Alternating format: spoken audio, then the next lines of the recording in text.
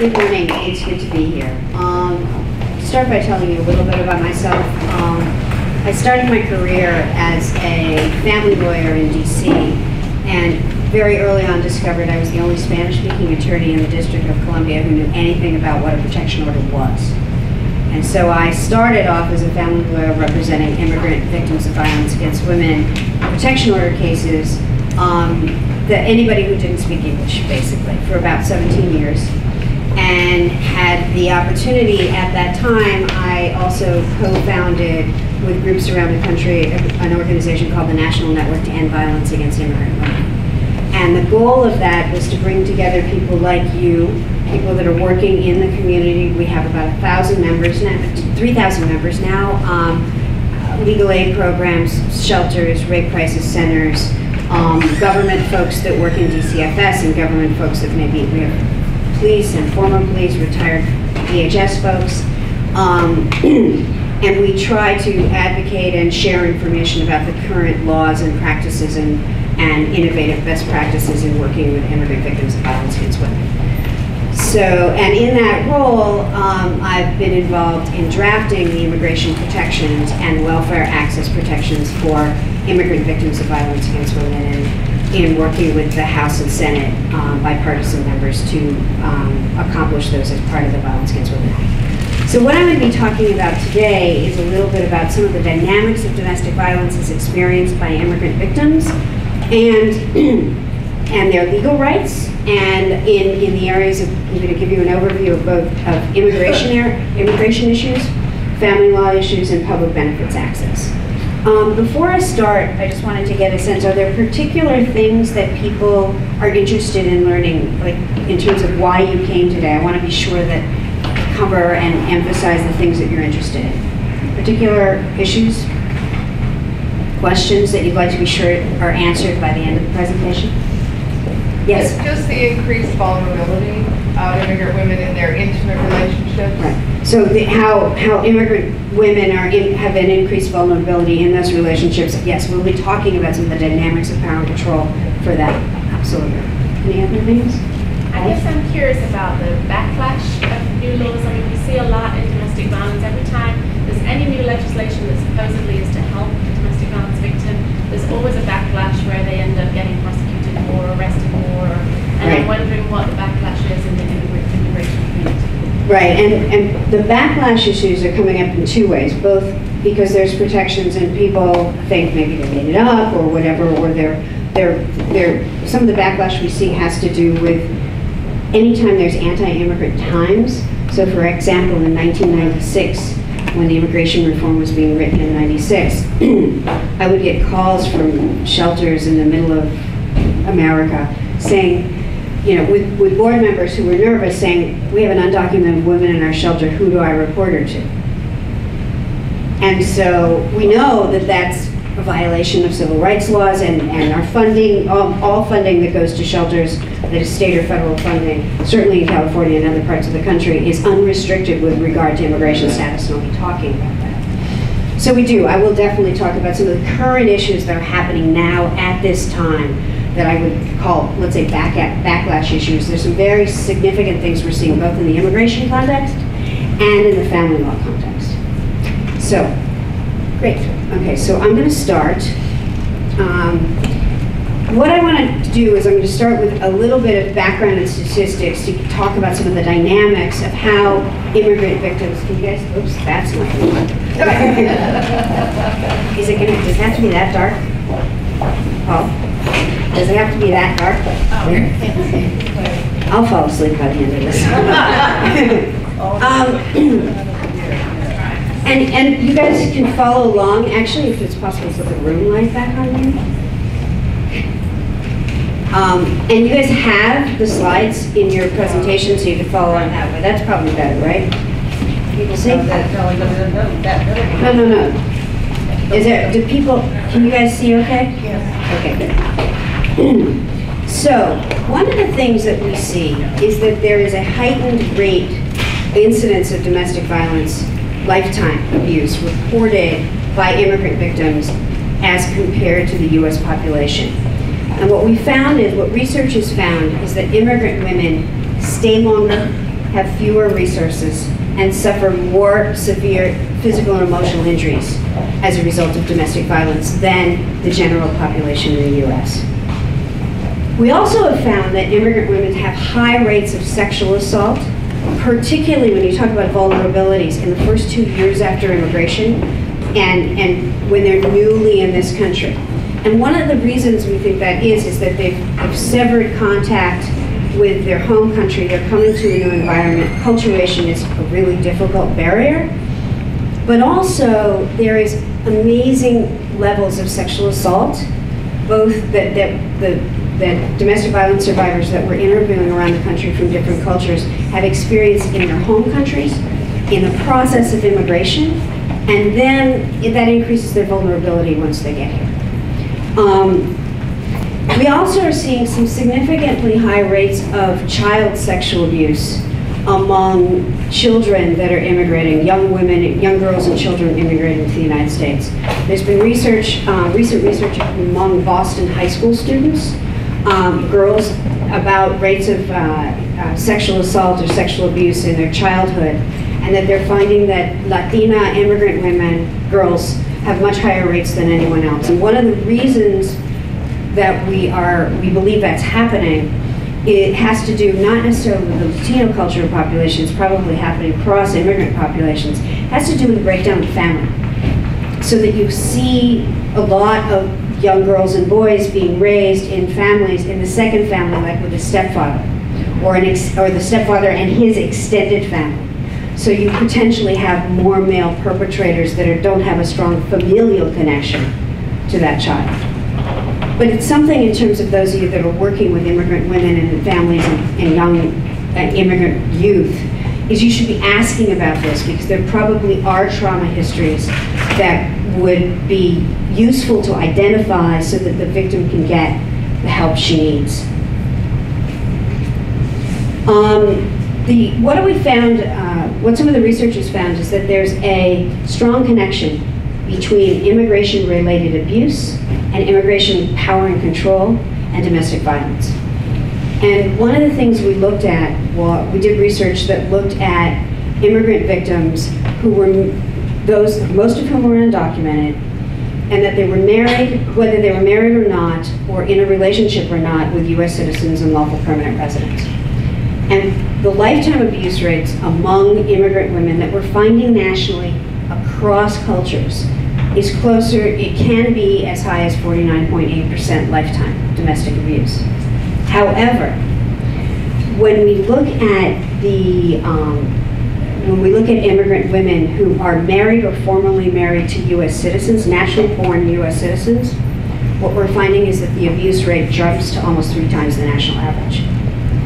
And the reason for that is we understand that abusers are using power and control over the immigration status of the victim as a power and control tool, as a tactic. And when we look at victims that we've interviewed in surveys, and we look at those whose husbands could legally file immigration papers on their behalf, what we find is 72.3% of those that could file papers on their behalf who are abusers never filed. And so this idea that if you marry a citizen, you get papers isn't working in this population. It doesn't happen, because even those who choose to file delay almost 4 years before they file again. And so what we found is that this threat of immigration, this immigration-related abuse, is a very powerful tool that locks immigrant victims into relationships. It leads to them staying longer. It leads to the delays in in learning about or finding out or trying to access help. It will prevent, and that we found that 65% of immigrant victims who are also reporting physical and sexual assault or sexual abuse are also reporting immigration-related abuse. And then finally, and this is, I think, the reason we talk about this, we found, one of the reasons I love to do research, to work with as the lawyer on the research team or the policy person on the research team, is this is a classic example of finding out something I wouldn't have believed was true.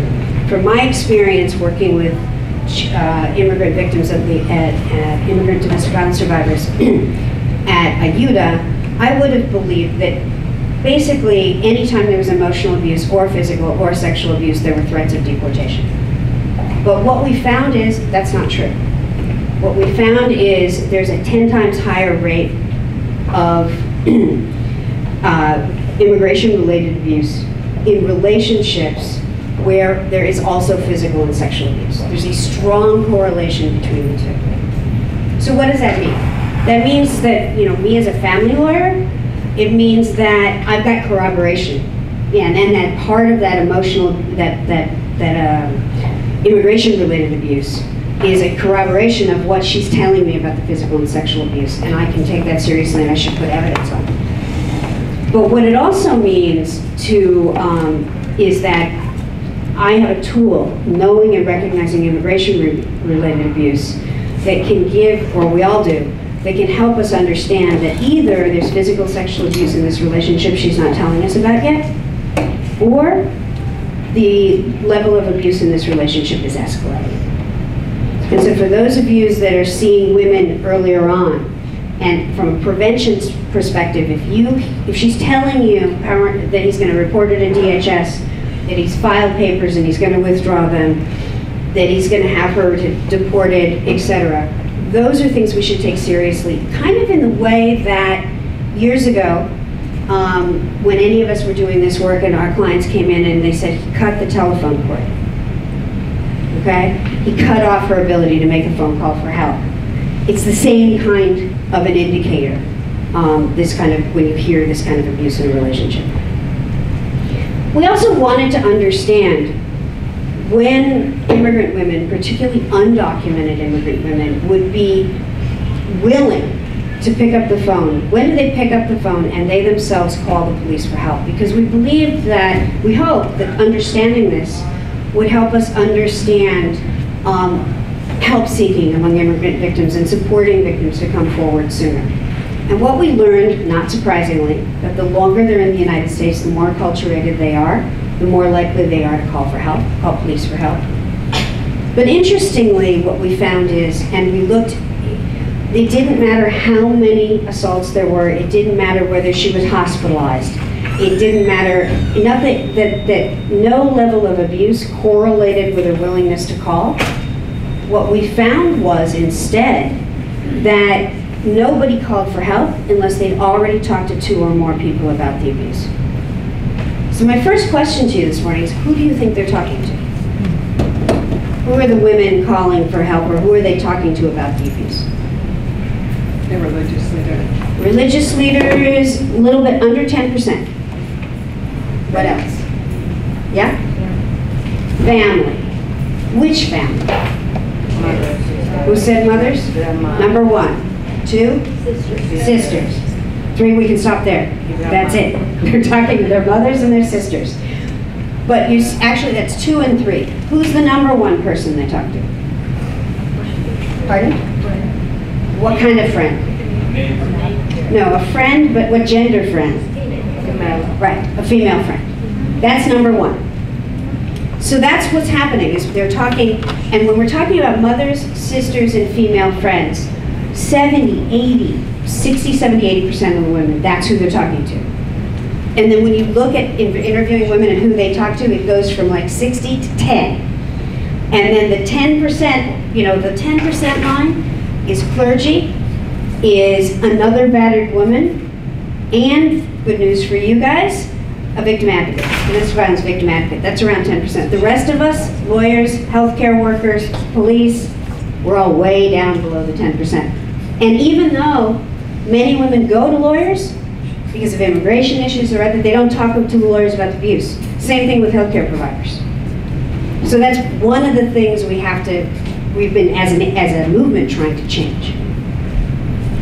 What we also found interestingly, and I certainly saw this in my practice, is that immigrant women have more courage to seek help when they begin to see that the violence is shifting towards their kids. So women whose kids are witnessing violence were more willing to pick up the phone and call for help. And the good news here is women who had found the courage to come forward and get protection orders called for help to enforce them. And these are immigrant women, including undocumented immigrant women. Biggest negative factor, no surprise, immigration status. And what we found is that reporting rates of domestic violence, even among naturalized citizen and local permanent resident immigrant women who have no danger of, being deported, they're calling it much lower rates than the average in the US. And then the less stable the woman's immigration status is, the least likely she'll be called. But the other thing that we found, and I know there's former DCFS and current DCFS people here, is that among immigrant women, there's a strong correlation between women who are able and try to do help seeking, try to go to an agency to get help, whether it's an advocate or a lawyer or a healthcare professional, but they come out about the domestic violence and talk to somebody about it. The women who seek help, including family court help and immigration relief, the co-occurrence of child abuse in those cases among immigrant women drops dramatically. So that we've been able to see through the research that helping immigrant moms really does help their kids. And it lowers the coexistence of abuse against the kids. Some of it may be because they're actually leaving. Others may be that they're able to take more control and we don't know exactly the factors, we're looking into it more, but it really makes a huge difference. And one of the other things, and one of the reasons I'm certainly so committed to doing these kinds of trainings, is this is unpublished, this is research that's been submitted to National Institutes of Justice. We haven't journal published it yet. But essentially what we found, we looked at protection orders and the willingness of immigrant survivors to get, domestic violence victims, to get protection orders. Those that were undocumented, those who were documented. We wanted to understand their decision-making process, but we also wanted to understand what led them to get orders and how they felt about them. And one of the most dramatic things we found is that you guys are all doing your jobs. And what I mean by that is that we worked with legal services and advocate programs across the country to interview their own clients. And what we found was 61% of the immigrant women who walked into that shelter, domestic violence agency, legal services agency, seeking help for domestic violence, didn't even know what a protection order was when they walked through the door. So the first person who told them about a protection order was the advocate, counselor, or an attorney. Despite that, 81% of the women who, in that survey, who didn't know about it, including those that didn't know about protection orders, got protection orders. And we also found there was a hugely strong correlation between the level of physical and sexual abuse and the severity of the violence and these immigrant victims, undocumented immigrant victims, willing to get protection orders, which means that the advocates doing and the attorneys doing safety planning were identifying lethality, identifying the dangers, and the victims were feeling supported enough to be able to go get the orders. And that 96% of the women, even though they had lots of trepidation about whether this was going to increase danger, how difficult it will be, 96% of them found it helpful.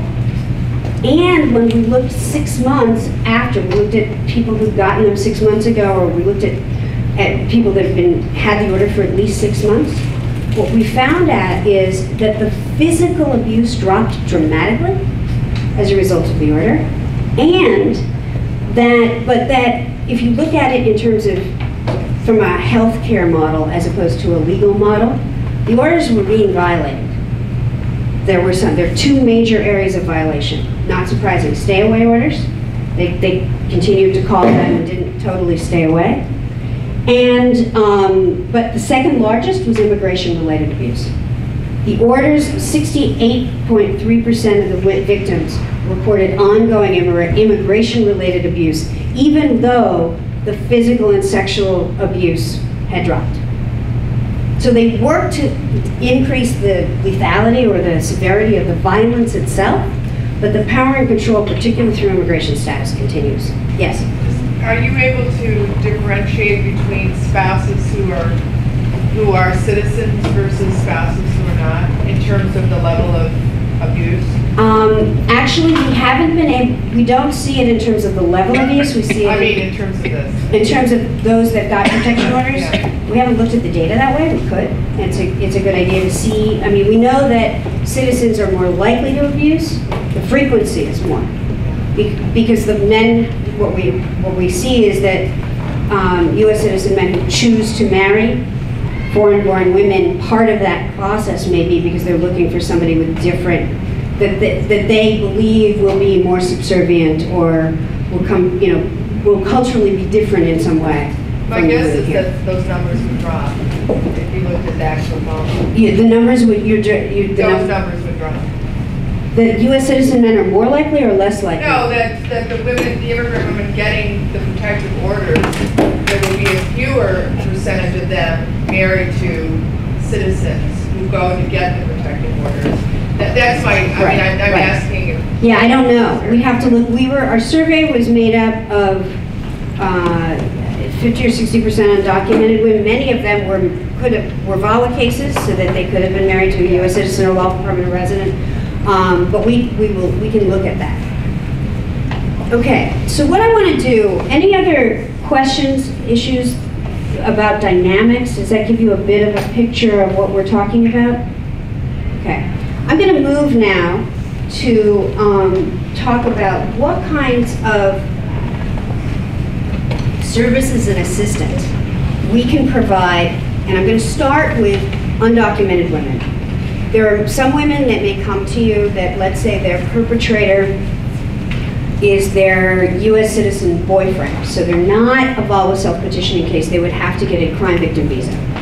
And let's assume for now, or it was a rape victim who's afraid to call the police and doesn't want to talk about the rape. And the reason I use those two examples is I want to talk about what immigrant victims of domestic violence and sexual assault can get who are totally undocumented and who may not pursue or may never qualify for immigration. Because I want us to understand that there's a lot of things we can provide and help victims receive that has nothing to do with whether we ever resolve her immigration issues. Okay? Fortunately, I get to stand up here very differently than 15 years ago, and we're in a world where there is immigration relief and options. When I first started doing this work, I was working as a family lawyer and as an advocate, and there weren't immigration options, but there now are. But I'm going to be talking first about what people can get when they're totally undocumented.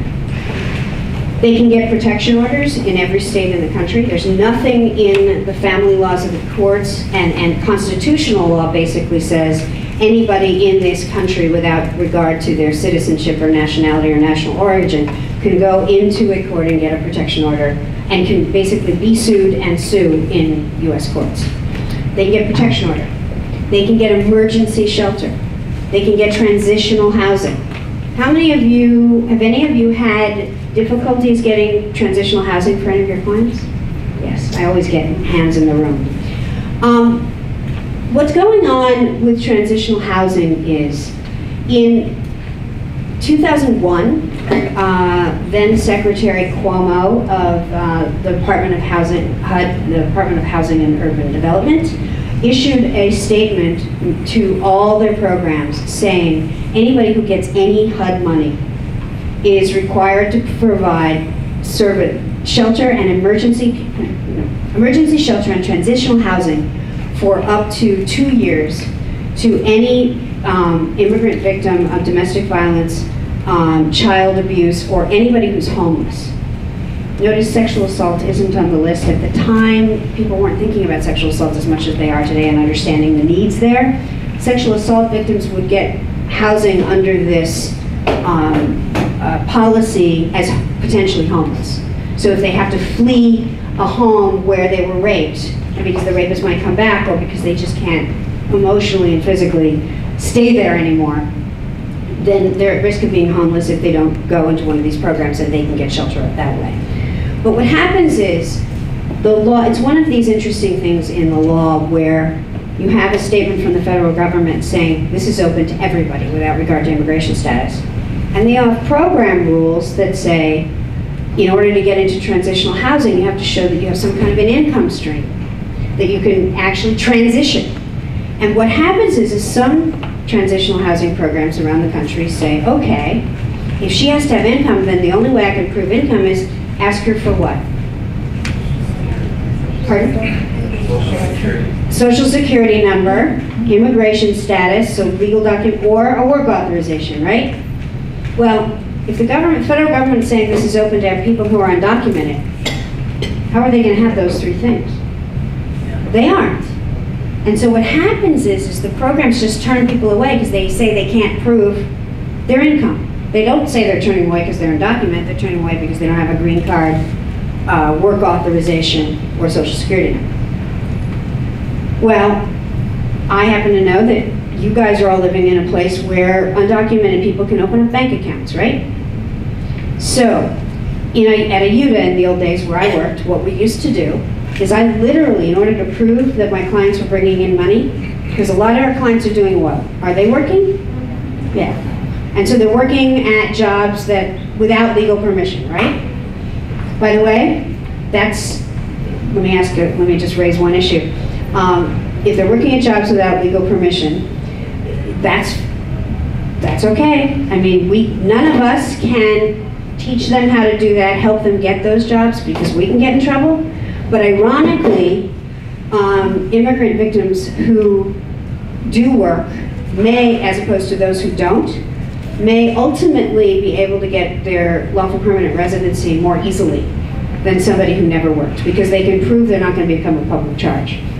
So there are things we need to tell our clients if they're working, and that there are two things they should never do.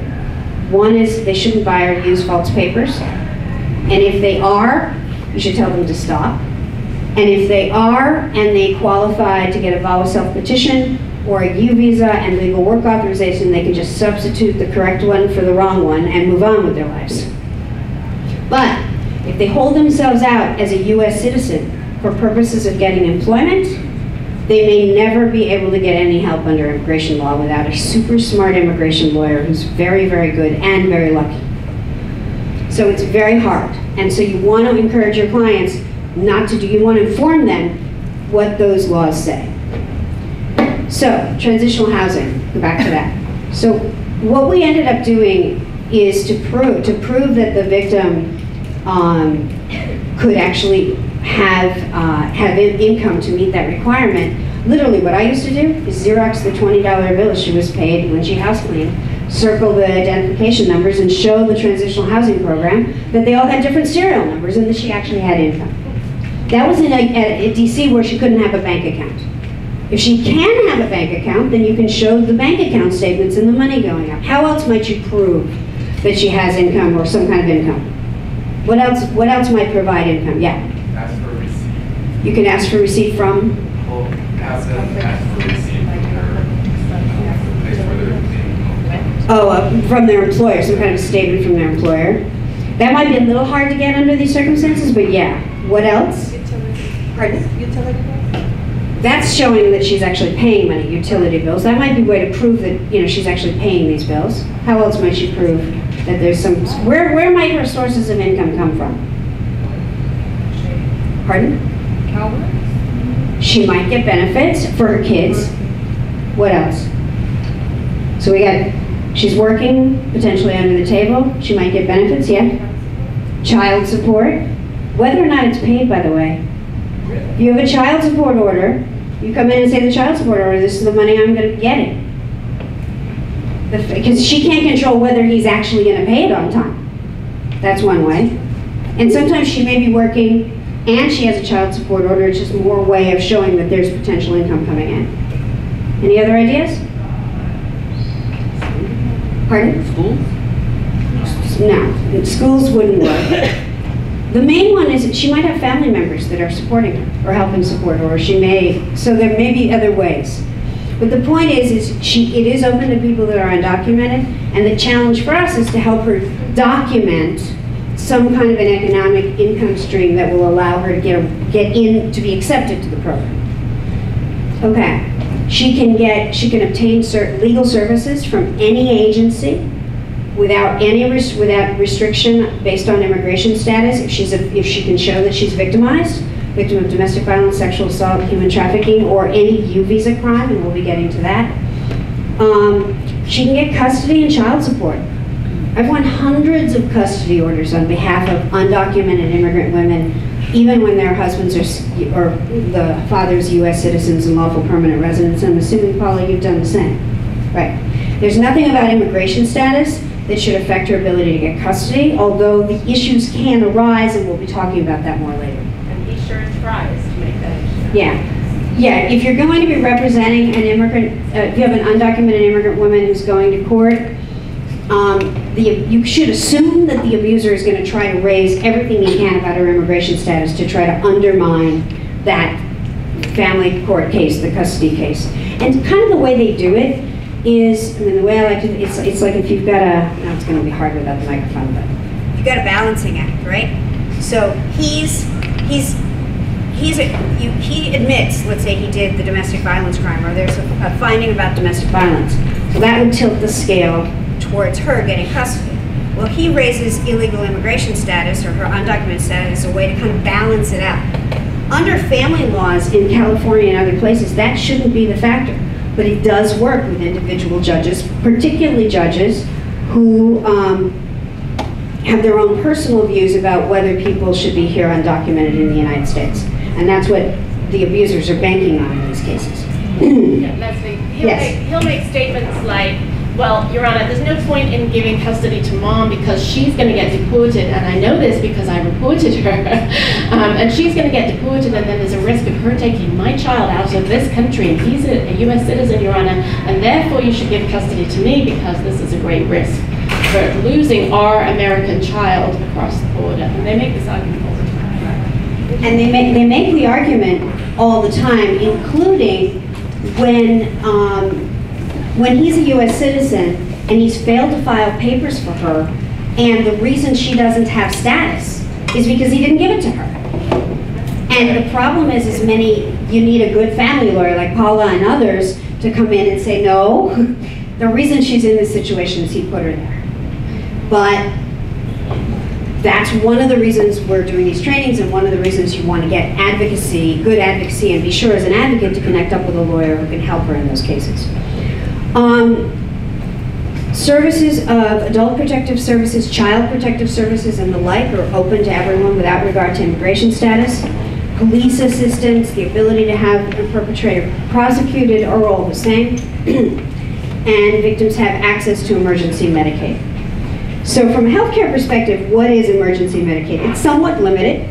It is basically when the patient's health would be placed in serious jeopardy as a result of a serious impairment or bodily function or a dysfunction of any bodily part or organs. Can somebody tell me when is it most likely, there are two instances in which your client are most likely to be able to get emergency Medicaid.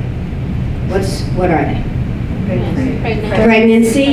Pregnancy for what? For birth and delivery. Yeah. Right. And what's the other? What? Pardon?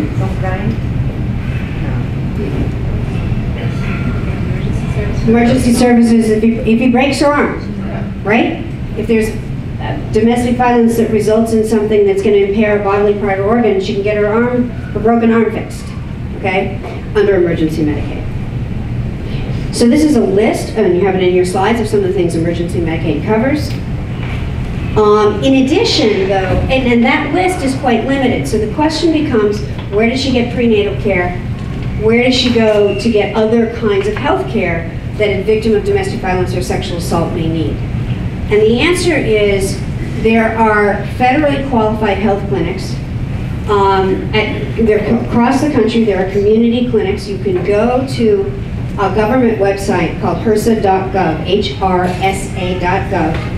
And on the right-hand side, there's a bar where you can say, put in your zip code. And you put in your zip code, and it tells you all of the free clinics, health clinics across the country that victims can get. And any person who's poor, without regard to immigration status, can get health care assistance.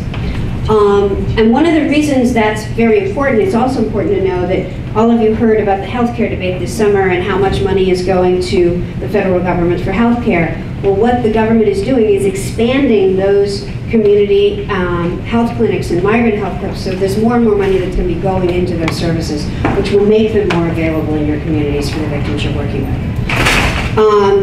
The other thing that you can get in almost all states, including California, is if you have a crime victim, the Victim of Crime Act pot of funding for victims is available as well. These are the kinds of care that are available to from federally qualified health centers. And these are the two websites that you can find a health center, and they're in your materials. Victims of Crime Act, you generally in many states have to report within 72 hours to qualify. Can somebody tell me what the qualifications are in California? Do you have to report a crime to qualify? Rebecca? Yes? Yes? Okay. So that's an issue. And I raise it because people who don't file a crime report aren't going to qualify.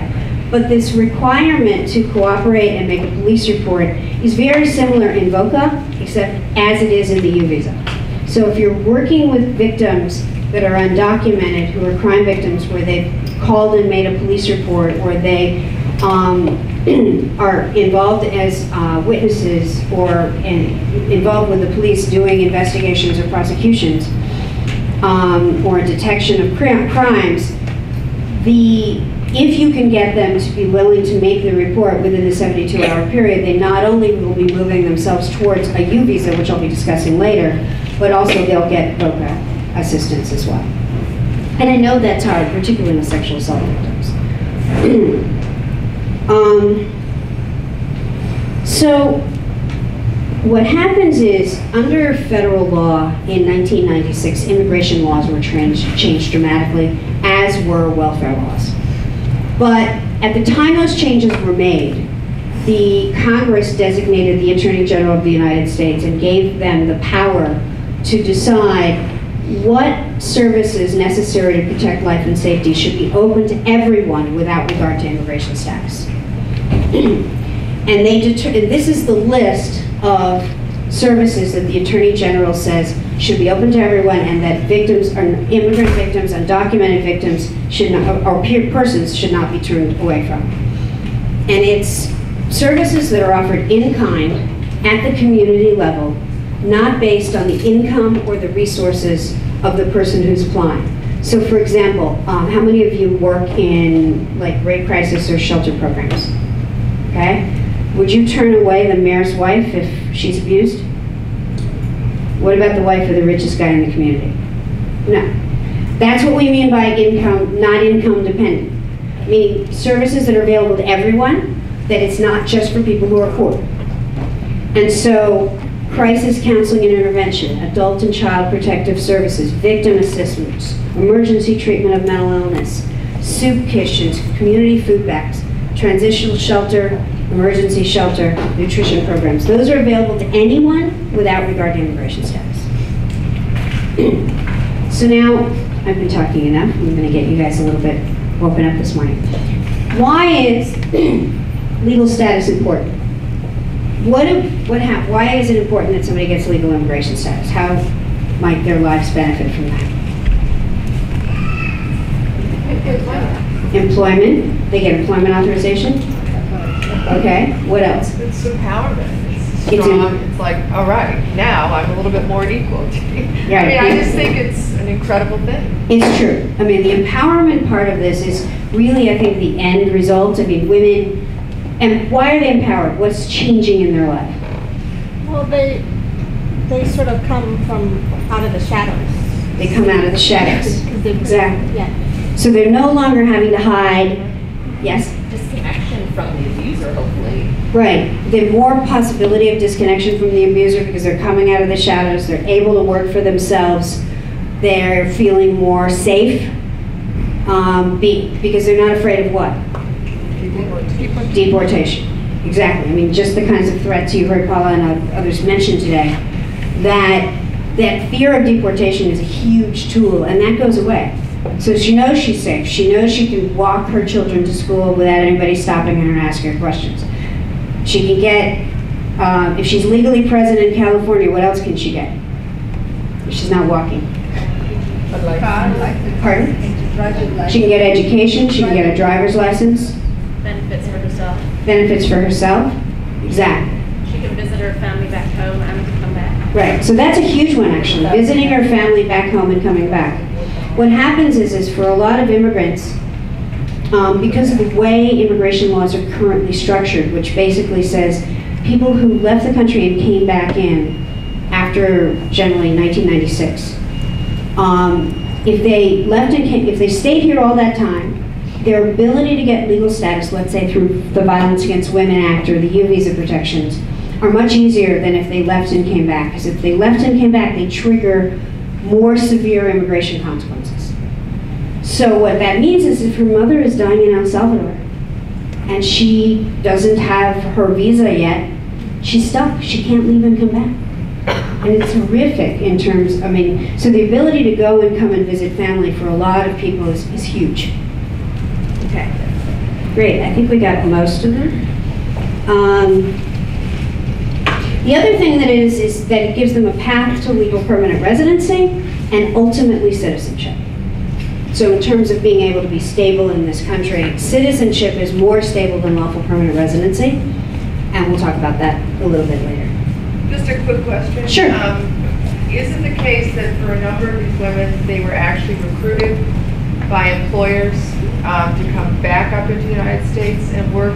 Do they get any special status because of that in terms of speeding into citizenship? No. What happens is women, when you say recruited by employers, you have a couple things. Meatpacking companies. Yeah, you have a couple things going on. You have the human trafficking element of that, where people are going and targeting people and and bringing them over the border to come in.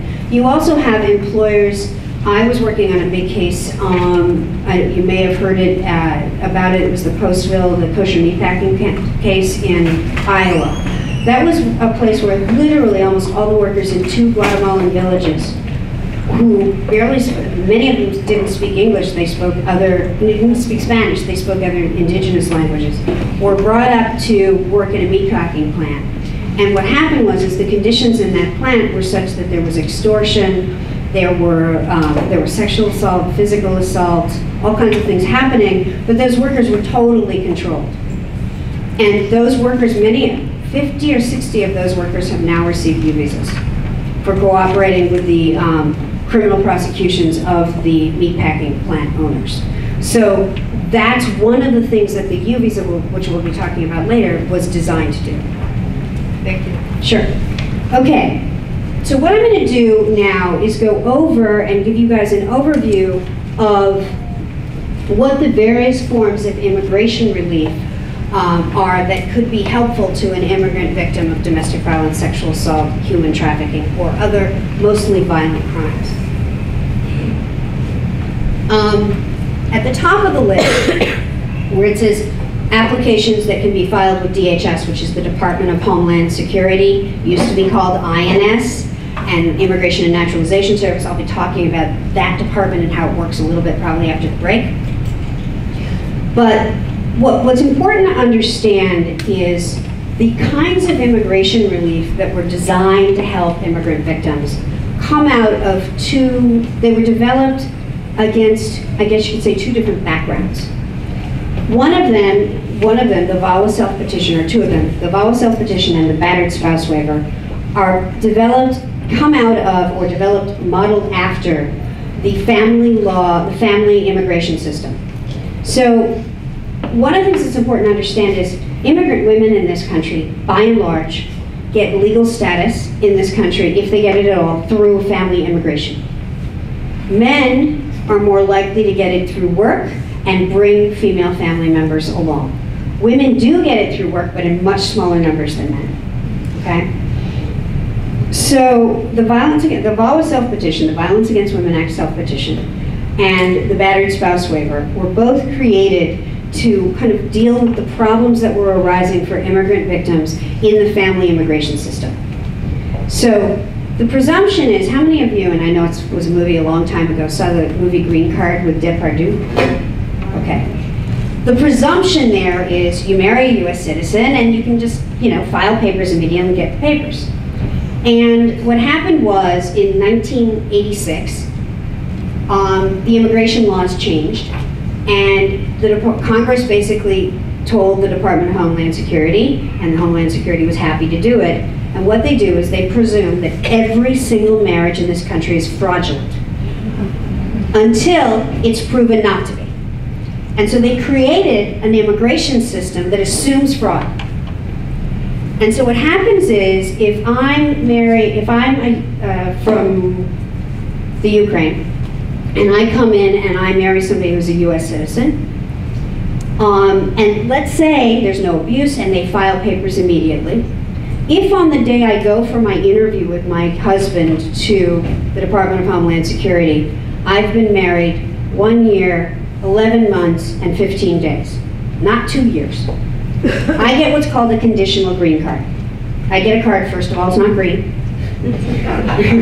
They're pink, they're white, they keep changing the colors, but they're not green. Second, I get a card that has an expiration date 2 years after I received it. And for those 2 years, I only have conditional residency. And what I'm told is that myself and my husband have to come back to the Department of Homeland Security 2 years later and prove we're still married. Okay? So what does that do to battered women? It condemned them to 2 years at least in this relationship. So in 1990, this was the first piece of legislation that helped battered immigrants. Congress said no. They said if he filed papers for you, you have a conditional green card, you've proven you deserve that, you can come in and show evidence of a valid marriage and evidence of battering or extreme cruelty, and we will give you your full green card now, and you don't have to wait, and you don't even have, he can do it in secret and he doesn't even know about it, so that you can get it safely. Those are the easiest cases. If you have a client who shows you a 2-year green card, any advocate can help her fill out the forms and do it if you can document the domestic violence. And my recommendation is that you check in with an immigration lawyer to make sure there's not other problems in her case. But generally speaking, those are cases that you can all help her with. It's not hard. The second thing is Congress thought back in 89 or 90 they'd solve the problem. And then they realized, we knew, but they realized that only helped people whose husbands had filed papers initially, and that the 72% that never filed were still stuck.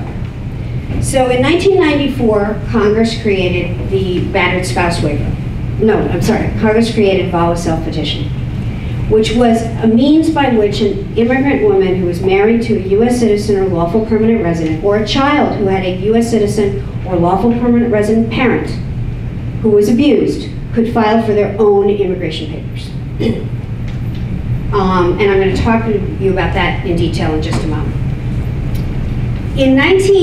But after that was done, we realized, and in 2000 Congress created something called the crime victim visa, because we realized that it was great if you could help somebody married to a US citizen or a lawful permanent resident, but there were lots of people who were victims of spousal or intimate partner violence, or who were victims of rape or sexual assault or a variety of other crimes that still had no access to immigration status and had no way to collaborate or cooperate with law enforcement in the prosecution of perpetrators.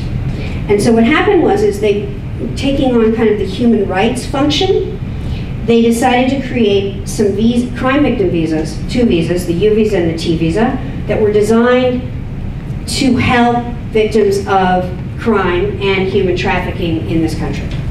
So it takes more of a human rights approach or humanitarian approach to providing protection to victims. And that there were 2 equal reasons why Congress did it. One was they wanted to help victims, but 2, at the same time, they also wanted to foster the ability of victims to come forward and cooperate in detection, investigation, and prosecution of criminal cases. Okay, so there were 2 equal reasons, and I'll go into the U visa later. And then finally, I'll show you a slide in a minute.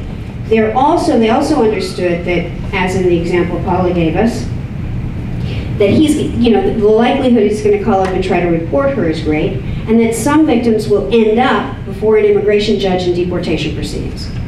And if they're in deportation proceedings, there's 2 remedies available to people whose abusers are U.S. citizens and lawful permanent residents to get relief from deportation in the deportation proceeding. Okay. So, I'm now going to turn to what are the requirements of the VAWA self-petition. Okay? Yes? Sorry, this is Ed. Along that line, if during the process of the batter alleging that A, she's undocumented, and B, that she is also a perpetrator of a crime, whether it's mutual abuse or drug trafficking or something, she's at more risk. Right.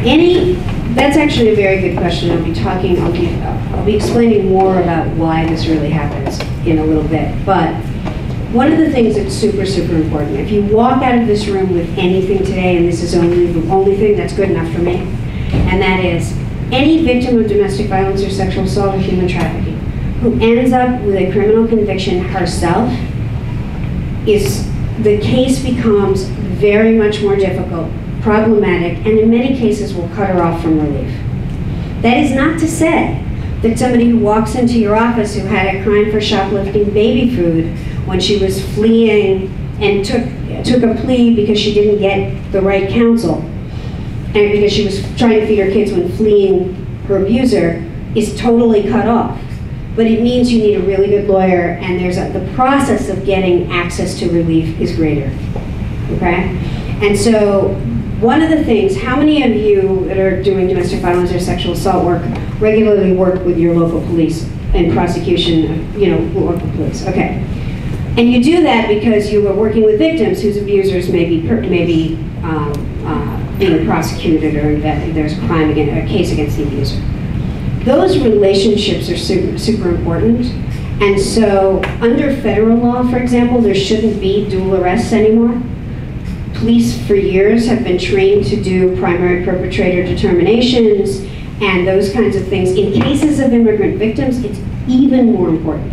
Because if they make a mistake, and if they think they're both perpetrators and they book her and bring her into jail, today under U.S. law, under U.S. law and under an agreement between the federal government and the County of Los Angeles, those fingerprints are sent to DHS. And so what happens is she's immediately reported. So if the abuser can get the police officer to arrest both of them, he can accomplish his threat of deportation very easily, or at least put her in a more precarious position, which is why working with law enforcement is really important. So if you have a client who's been arrested, you want to try to make that case go away, convince the officer or the DA that they should drop the case, or you need to get her a good lawyer and she's got to fight it like a homicide case. She's got to win. And if she can, it's better. And I've litigated a whole bunch of cases like that where I was defending against protection orders or working to try to make these cases go away. So it's super important that they not have convictions if at all possible. It's not impossible if they have convictions, but it's harder. Okay. And you'll see where that all plays into the picture as we go on today. Leslye has a question. Sure, thank I you. just wanted to add, I work at the prosecutor's office and the victim's advocate, and I've noticed when there's 2 arrests that the filing prosecutor tends to reject those cases. So then they don't file charges on either party. Okay. In most cases. So what you're saying is in Long Beach, where are you, which prosecutor's office? Long Beach. Long Beach. But I'm the advocate. Right, she's the advocate. So what she's noticed is that the filing prosecutors, when there's 2 arrests, tend to just not go forward with either of them. Reject it. Great. I mean, that's fine, except that she just has to wait to be battered again. Yes? Pardon? Oh, just to add to that, what they do is, cases that I get that are dual arrests, are usually, they just reject them under what's called mutual combat. The officer can't determine who's the primary aggressor, so sometimes the solution is to arrest both people. Right. And take care of the immediate problem. Whether it's a filing a case, whether the person gets convicted, prosecuted, whatever, that's a whole other ballgame. Right. But for us, with the patrol officer on the scene, you can't determine who's who, Right. who's who, you gotta take the place. Right.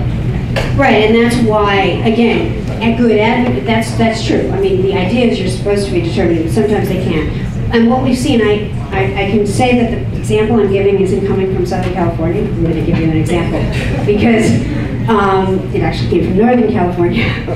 But some of the key ways that we see this happening, there's a case of an Indonesian woman who got somehow picked up the phone and dialed 911. Or somebody called for her. I can't remember, one of the children called or something. Police officers arrive on the scene. She doesn't speak any English, and they don't get an interpreter.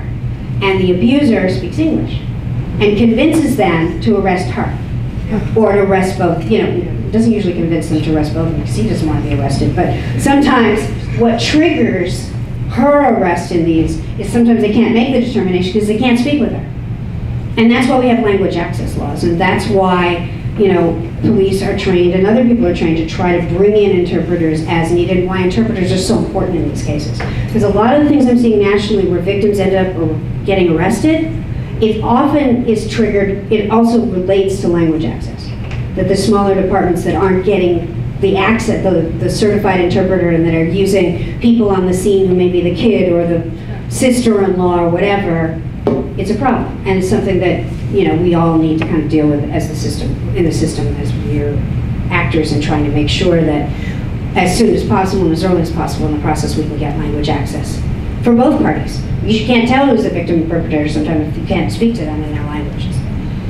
Okay, as to the self-petition, in order to qualify, you have to show that you're battered or subject to extreme cruelty, and I'll get to that definition in a minute, by a U.S. citizen or lawful permanent resident spouse or former spouse, parent, including step-parents. Under immigration law, a step-parent is the same as a parent in terms of eligibility for the child. Or there are elder abuse cases in which the perpetrator is the adult, over 21-year-old son or daughter, citizen, who could be filing papers for their parent. You have to show that there was some period of residence between, you know, of the perpetrator with the victim. Could be just visitation, would be sufficient. And you have to show that the person has good moral character. And the main form of evidence on good moral character that the Department of Homeland Security looks for is criminal records. So that's where, in the self-petitioning process, having been convicted of a crime comes in. And finally, you have to show that it's a good faith marriage, which basically means if someone is, if you're in love with each, you know, there's a courtship, and they're living together, and they're married, and things like that, and then they're living together, and it's a real relationship. The victim believes when she goes in that she's expecting to spend her life with him, and if one of the reasons they decided to get married is so that she could get legal status, that's okay, that's not fraudulent. But what's fraudulent is if the only reason, there is no real relationship, no real intent on any party to really be in a marriage together, and then they get married, then you've got potential marriage, you've got marriage fraud. What do you think the best evidence of a valid marriage is in a child? Right. And I can't tell you, almost every case I worked on where they had kids, my clients would tell me that I'm afraid to go forward. He says I only married him for the papers. And I'm looking at, you know, kids. And, you know, but the abuser keeps saying to her, you only married him for the papers, I'm going to tell them it's fraudulent, you're going to get in trouble. And so it's not true. If they have kids, you don't have to worry about it at all. If they don't have kids, then it may be a case where you're going to have to do some more work to prove that it's a valid marriage. This is the list that the Department of Homeland Security uses in determining extreme cruelty. This is what they've been trained on, and this is what they're using, because what's happening is immigration relief has a prevention element in which they give, it's available to people before there's been the first actual violent act, before there's been the first assault. And it was designed to cover more than what is available in state protection orders. Does this list kind of sort of look like something somebody's seen before? What is it? It's, pardon? It's violent. It's violence, but what, does this remind people of a tool? Power control wheel, exactly right. This is, research has found that when looking at the dynamics of domestic violence and immigrant relationships, that the power and control wheel and evidence and an affidavit from the victim about how all these things are happening can put together a case of extreme cruelty. The way, and that's the way that you should be doing it, is reviewing this with your client, and just as you get information about this assault and that assault and et cetera, you want to collect the information about these dynamics to prove extreme cruelty so that she can get immigration protection through the Violence Against Women Act perhaps sooner than having to wait for the first incident of abuse, of physical abuse. And then there are, this is again some of the other information that they use in determining, and they're looking for these in her story. Once a victim files the vow of self-petition, what happens is the first thing that happens is she'll get a prima facie case determination, and that case, she'll get a letter back from the Department of Homeland Security that says basically they believe her case is valid. And if they believe she has a valid case under California law, that gives her access, that means she's legally present, and she can get a driver's license, and she can get access to state-funded benefits. She will not have work authorization yet. She will not have legal work authorization at this time. She gets legal work authorization once her case is approved, and she gets formal deferred action, or basically, she gets formal protection against deportation once her case is approved. And then, whether or not when she can apply for lawful permanent residency depends on who her abuser is. So if the abuser is a US citizen, they can immediately apply for lawful permanent residency.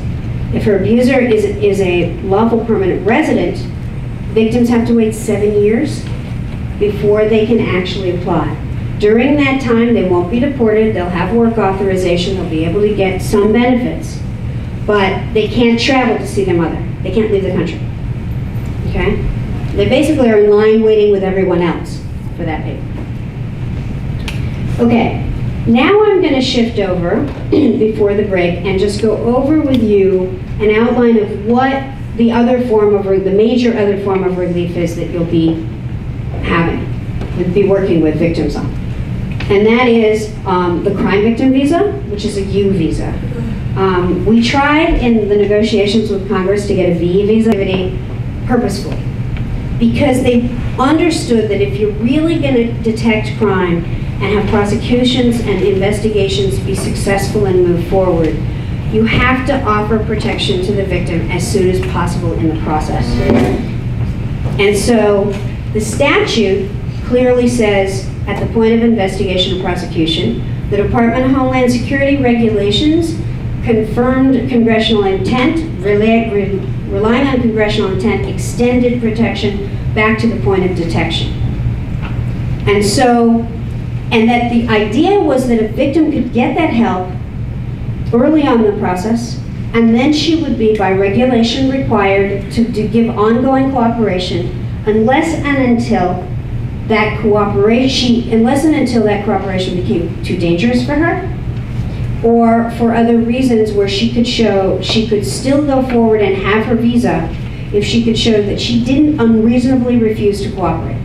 So there's not a mandate for cooperation, they're supposed to cooperate, but where that cooperation would be unreasonable, in her case, she can still have her visa without having to fully cooperate. And I'll explain after the break more details about that and how it was designed and how it actually works. She has to show that she has been, is being, or is likely to be helpful in a criminal investigation or prosecution.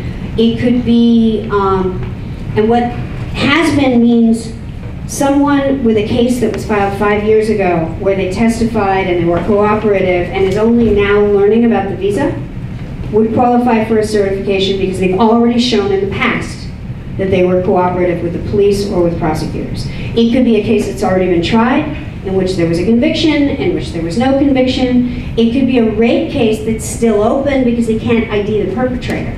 but she had the forensic test and is willing to give evidence and has been, but they've never been able to identify him or actually make an arrest. The key here is when we talked about the Violence Against Women Act immigration provisions, you had to show physical or emotional abuse, but there was no quantity of harm required. Here, there's a quantity of harm required. She could be a victim of criminal activity, get a certification, and fail. If she can't show that that criminal activity caused her substantial physical or emotional injury, ultimately she won't get the U visa. The police under the regulations are not required to determine what her harm is. That's her job to prove. If the police on the scene, though, see that she had a black eye, it's good advocacy to encourage the police to write down that they saw that she had a black eye. That's helpful. But it's her responsibility to prove the substantial physical or emotional injury as a result of victimization. And the crime has to have occurred in the US. So yesterday there were some people in my workshop from San Diego. You can imagine that there are police times when she goes across the border, the crime happens there, then they come back into the United States. You have to show a connection. Some part of the crime has to have happened in the US. And you'll notice I was talking about domestic violence, essentially, on the self-petition. But here, we're talking about a range of criminal activities. And the way I like to think about how this list is organized, many of these are violent crimes. There's a whole range of physical assault and sexual assault and violence against women related crimes on the list. There's also a whole range of kidnapping, holding hostage, blackmail, kidnapping, abduction, peonage, those kind of crimes that you imagine are occurring in, let's say, the meatpacking plant or in some kind of a sweatshop, or, it could also happen in domestic violence cases or other cases as well. There's manslaughter, murder, felonious assault. And when people look at this and they see manslaughter and their murder, who's the victim? The victim is the person, theoretically, the victim's the one that is dead. Okay? But under DHS regulations, the victim in these cases could be the spouse of the person who was murdered, or the child of the person who was murdered, who had information and was cooperating with police. And it also includes kind of the range of obstruction of justice kind of crimes. Perjury, obstruction of justice, false, are included so that as a way to get at some of those other crimes that are around coercing witnesses and trying to convince the witness or endangering a witness or someone who might be a witness in a criminal case. And then it also includes attempt or conspiracy to commit these crimes and any similar activity. And what any similar activity means is this was entitled to be a national law. So what happens is that if the named crime in your statute isn't the one exactly on the list but has the same elements, then it's covered under the U visa crimes. So the last slide I think we'll do before we take a break is the U visa process. So the first part of the U visa is no U visa can go forward unless you have a certification from a law enforcement official, a prosecutor, a judge. It can also be a child abuse state worker. It could be an adult protective services worker. It can be the Department of Labor in California. It could be the EEOC. Those are the general ones you'd see. Any of them can do certification. It was conceived, the reason that list was put in there, and DHS itself can also certify. And the reason that list was created and was broad, intended to be broad so that there'd be a range of places that were the first entry point for the victim that she could get certification. And I know in some communities, for example, if the only prosecutors certify or only police certify, that's not what was intended. It was intended to be whoever is working with the victim and whoever the victim is cooperating with to have them the power to do that. But it also means that if you can't get a certification one, you can try for another. So we have to, from an advocacy perspective, we want to be creative about that and try to make sure that victims get protection as soon as possible in the process. Because once she has a U visa, as we were talking about earlier, and she feels safe and she's not afraid of deportation anymore, then that victim who may be unwilling to cooperate will feel freer and be able to cooperate even though she was saying she didn't want to in the beginning. So there's, or that she said she did and then she changed her mind, which is normally what happens. So she gets a certification, she files her application in which she has to prove not only substantial physical or emotional injury, she has to put in a whole affidavit about the crime and what happened, but she also has to put forth her entire criminal history, if she has any. She has to prove that she's not a terrorist. She has to get fingerprints. They run her through all these checks, federal databases. And she has to prove that she's, that she's a victim, and then whatever history she has that's criminal, DHS has to decide. She has an opportunity to ask for a waiver, but she has to convince them that she deserves it. And that will depend on what her crime was and what this crime victim is, and it depends on a lot of factors.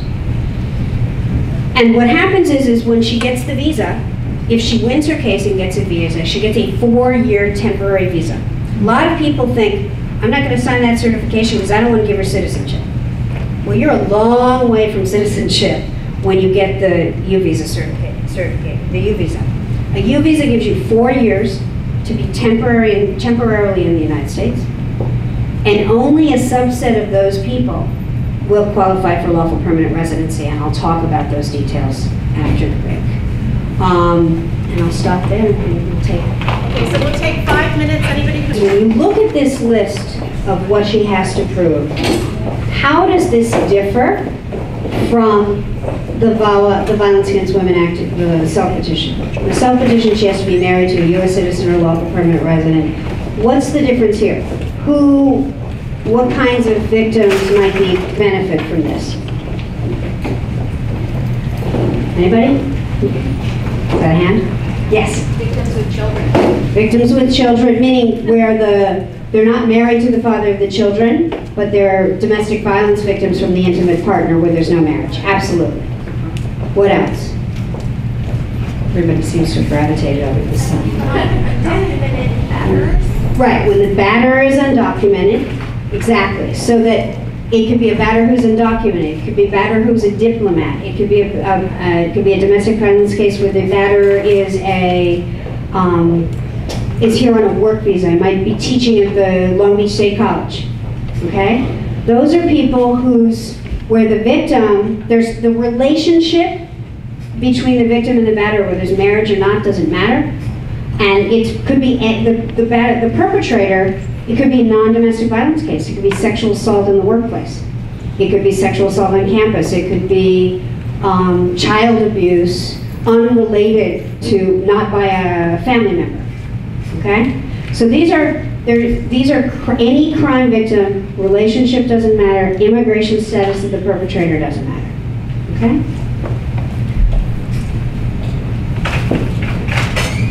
So, yes?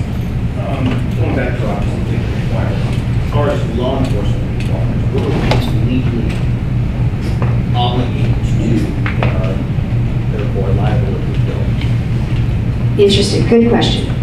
The U visa, in terms What of, was the question? the question was, law enforcement, what are they legally responsible to do where there's law enforcement liability if they don't? Nothing. This is not, there's no, nobody can sue you for not signing a certification, but they can make your boss look really bad if the case is really bad. So it's an issue about, the chief of police, does he want to really be standing there with a murder case where there's no certification and the victims won't testify? And the point here is Congress wasn't looking, we were trying to create carrots, not sticks. We were trying to create an opportunity a tool for law enforcement and for advocates to help victims come forward. And that tool was co-equal because it was equally a way to help people be safe, and because they're not afraid of deportation in the hope that they would then be able to volunteer to continue cooperating, and a way for law enforcement to better detect the crimes, detect and investigate and prosecute. Yeah? So the victim has to has to meet all the requirements under the victim requirements slide. In addition, no, she has to meet all of the requirements. And this slide actually talks about which of the requirements law enforcement needs to pay attention to or think about as they do a certification. And this slide talks about what the law enforcement certification form, the kinds of things they're actually looking for. So for example, they have to identify the victim, right? It could be the crime, but who's the victim? Who's the person harmed? So it's, the identity of the victim is one of the things the law enforcement official would look at and have to put on the form. And I do recommend, one of the ways to those of you that are advocates and attorneys, and I did, 2 weeks ago I was doing a Northern California training with the lead certifier for the city of San Francisco on the U-Visa certifications. And what he told me, and I think it's similar to our discussion earlier today, that it's much easier for law enforcement if the victim advocate and the victim actually fill out the form and all of that, because she's going to be able to say, here's she's coming in to get a certification, and she could say, I called 911, officer so-and-so, officer X came, I spoke with him, I identified the perpetrator, I've gone down to the police station, whatever she's done to be cooperative, her evidence of cooperation, there's a space on the form to put that. So that you want to identify the victim. If the officer, if the police officer who gets the certification will look at their records, there may be a police report in which the police officer on the scene saw a broken bone or a broken nose or saw the house in disarray. Whatever they saw in terms of physical injuries, it's helpful to note, but it is not the police department or officer's responsibility to prove substantial injury. That's her independent responsibility. So it's important to note that officers filling out the forms can fill out the forms even if they didn't see physical injury, because they need to know that she will have to prove that independently, physical or emotional injury. They would need to put information they have, or you would draft the form and put information you have about helpfulness, what she's done. I called 911, I called the police, I spoke to the officers on the scene. That should be sufficient. There is a mechanism at the end of the form. It says that should a victim, there's two mechanisms set up to address the issue of when a victim starts cooperating and then decides she can't, okay? And they set those up so that officers would feel comfortable doing certifications earlier, knowing that there's processes in place. There's actually 3 things in place that come after that address the issue of non-cooperation. The first is just getting the certification doesn't guarantee that she's going to get the U-Visa. In order to get the U-Visa, she needs a certification, plus she has to prove to DHS that she was really the victim of this crime and it occurred, and that she had substantial physical or emotional injury, and her entire criminal history. And so so if in fact an undocumented immigrant victim is coming forward and there's some criminal history or whatever there's a real risk of deportation to her, of making this up and trying to, those are fraud protections. In addition, on the actual certification form at the end, it informs the officer in the instruction sheet that should the victim unreasonably refuse to cooperate in the future, the officer can provide that information to the Department of Homeland Security. And what will happen is, if it's a real serious case, let's say there was a real, and this happens actually, let's say there's some lawyer out there charging $3,000 a case to get certifications and sign people up for U-Visas, and it's all fraud. Which happens. One of the reasons the Department of Homeland Security has a single unit that works on all these cases, because it gives them a better ability to detect fraud. Because all they're doing day in and day out are these crime victim visas, VAWA cases, and trafficking victim visas. So what happens is, the other thing that happens is at the end of the process, so a victim might reasonably refuse to cooperate. It might be that the perpetrator is threatening to kill her family members or threatened to kill her, and she's afraid, and you might have obstruction of justice going on. You might have all kinds of things. And Congress knew that was possible. So they created the ability of the law enforcement officer to communicate back with DHS later on saying, I think we made a mistake here, or she's no longer cooperating. Then, when she comes to get her lawful permanent residency based on the crime victim visa, she needs to prove that she didn't unreasonably refuse to cooperate. which is another check. So if the law enforcement officer provided evidence, and 3 years later she comes in and says, I cooperated fully, but there's evidence they provided that it's not true, she has to explain to the Department of Homeland Security, and they have to adjudicate whether they believe her lack of cooperation was not unreasonable. These double negative things are weird, but that's how the statute's written. So that's another check and balance in the system. Okay, so they have to talk about what information they have on helpfulness. They have to talk about, they have to identify in the form any family members involved or implicated in the crime. And the reason they do that is the statute, both the Violence Against Women Act and the U visas, prohibit the victim from including as a dependent in her application who gets the visa, the perpetrator. And so law enforcement is a good source to identify who is the perpetrator in this particular case, so that the perpetrator can't coerce her to including him in the application and get a benefit from a crime he perpetrated. Okay. And that the victim additionally has to prove those other things.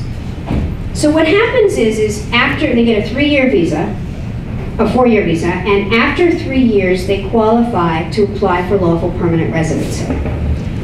And in order to get lawful permanent residency, they have to do 2 things. 1, they have to prove their cooperation, or prove to the Department of Homeland Security that they didn't unreasonably refuse to cooperate.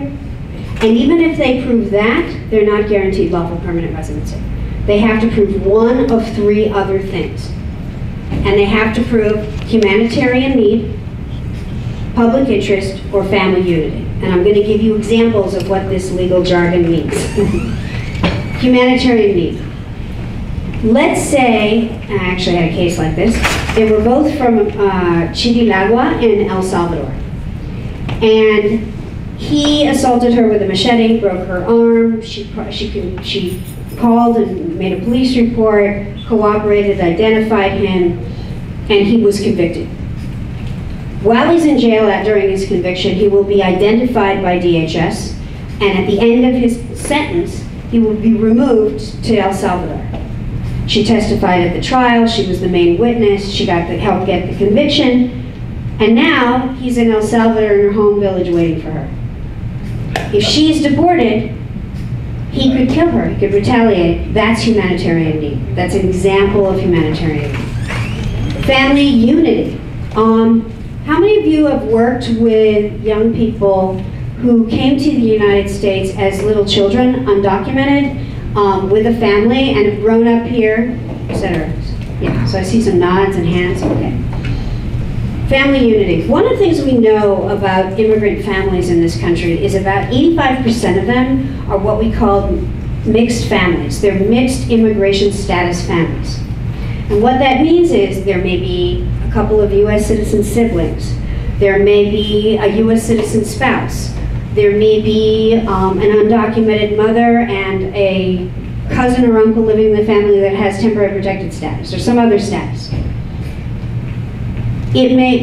Somebody who can show that they have a number of relatives or they live in a family with other U.S. citizens and lawful permanent residents in this country can show that they need to stay here for purposes of family unity. And the Department of Homeland Security can give them lawful permanent residency that moves them from U visa to lawful permanent residency, where they can show cooperation, not unreasonably refusing to cooperate, plus family unity. The final one is public interest. And the way we discussed public interest when Congress was writing this legislation is they wanted a category where the crime victim who went through a lot to prosecute this case, to be involved in it, who really risked danger, who they feel like, she's gone through enough.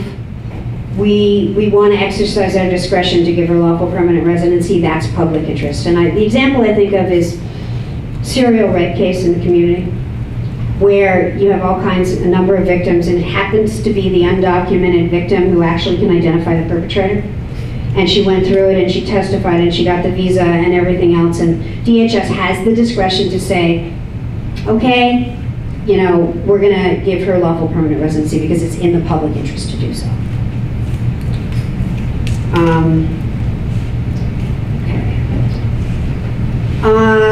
earlier I was talking about, so what happens is when you fill out a visa application or when you fill out a VAWA case, there are certain things that the victim could have in her history that may trigger making sure that you really get to a good immigration attorney who knows what they're doing for the case. A lot of these cases, victim advocates and attorneys can work together and should work together.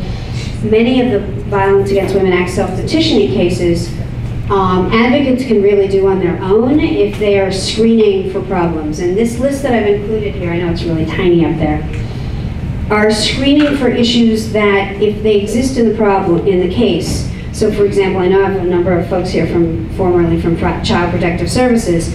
If Child Protective Services had a case against the mother and the father, and the father was the perpetrator, and the mother was, let's say, charged with failure or convicted of failure to protect, that could be a problem in the immigration case, which would mean she needs an attorney. Same thing with anything related to drugs, same thing with criminal convictions, etc. So this is a screening list that you should find advocates are often the ones in the best position to get this information from their clients. So it's one thing you want to screen to try to sort which cases really need an attorney and which cases you may be able to do yourselves with consultation from an attorney and review. This list was developed to help you compare. Some victims qualify for VAWA self-petitioning and the U visa. And so these highlight the differences between the two and are a good tool for you to use as you work with clients. Okay. What I want to now shift over to, I have about a half hour left and a lot to cover. I'm going to go very quickly through some brand new policies of the Department of Homeland Security that will highlight why U visa certification is so important and how to best do cases for immigrant victims in a way that we can be sure that we're helping them and be safe. So what's happened is that at a time, years ago when I was doing this work, I'm sure that abusers were threatening to call Department of Homeland Security or INS at the time, but no real problems happened from it because the funding at the Department of Homeland Security levels were such that they had to spend their enforcement dollars on what they considered priority: criminal aliens, worksite enforcement, etc. There have been a huge amount of money going into the Department of Homeland Security. So now you have a situation where the abuser calls and there's somebody sitting by the phone that needs something to do. And so what happens is they go out. And somebody calls and says, come to my house and pick up my wife, and they do it. They're not supposed to do it. There are VAWA confidentiality protections that say they're not supposed to be relying on abuser-provided information. But they do it. And so what happens is those types of calls and increased enforcement, particularly where law enforcement and DHS are cooperating, really undermine community policing and make it a lot harder for victims to come forward. So one of the things, when I was practicing, one of the things we used to do is a victim would come through, the first thing we do is get a protection order, and then we worry about immigration. And we've done this for years. It all needs to change now, and I'll show you why. Because now what happens is, A, we know when the abusers call, they're more likely to come out and do something. DHS is more likely to respond. And B, there are new regulations from the Department of Homeland Security policies that came out in August of 2010 that basically say a victim who is eligible or has filed a case for a VAWA, a T, a U, a work visa application, or a family visa application that DHS determines is a legitimate case is protected from detention and removal. Detention and deportation. If they think you have a legitimate case, the Department of Homeland Security has recently said they'll check their systems. If there's a case, you can't detain that victim or that person, because it could be somebody from a family visa petition. And if the judge has the case, they will close the case without prejudice. Okay? So it's really important because the the way we handle the cases in terms of safety are different, can be different. Because now if somebody comes to me on a protection order and I know she's a VAWA self-petitioner or a U visa victim, I'm going to want that immigration case started first, so if possible, at least initially, because then when I serve the abuser with the protection order case and he gets mad and he calls DHS, there's already a protection in that system for her. And I've got, she's safer. Or if he's mad because I'm trying to get custody and he tries to retaliate, she's protected against it. And that's really different, yes? Which agency then would be the best referral for the woman at that time? Would it be through legal aid or through the immigration services? I'm looking at, Well, unfortunately, all I can tell you is that our immigration unit is so swamped that they have periods of time where they'll just put out the word that they're not taking new cases. Are they right now taking new cases after this? No? I mean, I have a question. Your immigration unit, because this is one of the things that is important, is if it's, let's say, a VAWA self-petition, you actually don't need the immigration unit to take the case. You can work up the case yourself. If you go to our website, and it's www.iwp.legalmomentum.org, and I'll say that again a couple more times. It's IWP, Immigrant Women Program, .legalmomentum, all one word, .org. And that's a library of materials that have all been, the ones up right now, they're divided in two pieces. They're government-approved documents, and then there are other documents we created that we haven't asked the government necessarily to approve. The government-approved documents are all up, and they include checklists, evidence checklists that you can use for protection orders, for U visas, for VAWA, for benefits, of the kinds of information you have to collect. And so ultimately, what you want to do is you'll need to check in potentially with somebody who has immigration expertise so that you can make sure that that this is a legitimate case and you've seen it correctly. But on the VAWA forms, there's actually a form where you put in your name and information as the advocate, non-lawyer who's helped her. And that's important to do because it means that the Department of Homeland Security will communicate with you, that there's safe communication with you, and they know that you're not like the abuser's sister or something. Okay? But in both of these types of proceedings, you have to be aware of those red flags. Correct. You have to be aware of red flags before you do anything. Send anything in there. Absolutely. You want to go through, and if you have red flags, that's when you need an attorney, and you'll have to get an immigration attorney and figure, that out. We're hoping, actually, we've been talking to some law firms in the state of California to try to help with the backlog issue and help with immigrant victims in rural areas, to partner advocates and lawyers in law firms to do some of these cases. We've got law firms to agree, but we haven't moved the project. But hopefully within the next year, we'll be starting that with California Partnership to End Domestic Violence and the CalCASA, the California Coalition Against Sexual Assault, and be able to help in California on some of those issues. It's a national model we'd like to eventually take nationally. Yeah? On the VAWA issue, is there still the 2-year window relating to the divorce? Yes. And how is that impacted by change, like in terms of filing for the VAWA first, before you may have started the family? Right. What happens is there's a 2-year from, exactly. So if in fact you file it before you file divorce, that you have to file for a VAWA self-petition within 2 years of divorce. So if you have a family case that you're initiating, you could start the VAWA at least before. You just want to get a case filed. It doesn't have to be adjudicated. You want something in the system so she has what's called an A number. It's her case number. And one of the things you're going to want to tell your clients is they need to carry that number with them. They have to memorize it, something, so that if immigration enforcement stops them when they're driving their car, they can tell them they have a case and that, that they're a victim. Okay. So the other issue I want to raise is there's another policy out of the Department of Homeland Security that came out about 1.5 years, 2 years ago, in which they have agreed that they're not going to detain primary and sole caretakers of children and breastfeeding women.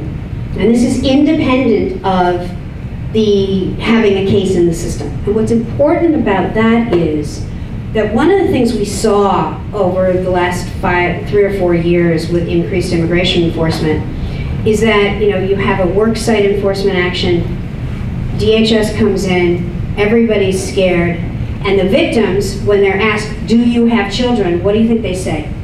If they have undocumented children, what do you think they say? No. And what we learned in some of these worksite enforcement cases was the women who denied having undocumented children got deported, and the women who said they had undocumented children got released on ankle bracelets or some other kind of detention and were able to be here to be able to go forward with their U visa cases. It's counterintuitive. I understand why an undocumented immigrant victim who's being, arrested for immigration violations wouldn't want to admit she has children. But if she fails to admit she has children, she will be detained and have less access to you as advocates and attorneys. So it's really, really, really important that when working with clients and you know they have children, if they're undocumented, tell them to keep telling DHS when they stop them that they have children and that they have to pick them up from the school and all of that, that they're the primary caretakers. Because DHS has policies in place that have agreed that they don't want to be detaining mothers with kids, okay? Which we see as a real victory, but it now turns on people being willing to work with victims and get them over the fear of identifying that. Okay. VAWA confidentiality. I mentioned, I'm just going to go over this very briefly. I was talking about abusers making calls to DHS, and one of the things that this law has been in place since 1996, it bars the Department of Homeland Security from relying on tips or any information coming from an abuser, a trafficker, or a perpetrator. So again, one of the reasons you want to cooperate with law enforcement, or you want to encourage your clients to cooperate with law enforcement, is if she gets a U visa certification and she is cooperative, she has evidence that she can show DHS that the person they're relying on is a perpetrator. And that's one of the things, one of the advantages of supporting her through that process of cooperation with the U visa. In addition, the cases that are filed with the Department of Homeland Security are sealed. No one can get information about even the existence of that case. There are some limited exceptions, and one of them is if it's the rape case that's going to trial. At that point, the existence of that case may become information that's available, but by that time, if she's gotten early certification, then she'll have lawful permit, she'll have her U visa, she'll be working, she'll be less safe, she'll be more safe, more stable. And so the harm to her of the abuser knowing about the case is much less. But in the process of the criminal prosecution, it may come out. And then most importantly, as importantly for you all, there are locational prohibitions. DHS is prohibited from doing enforcement actions at particular locations.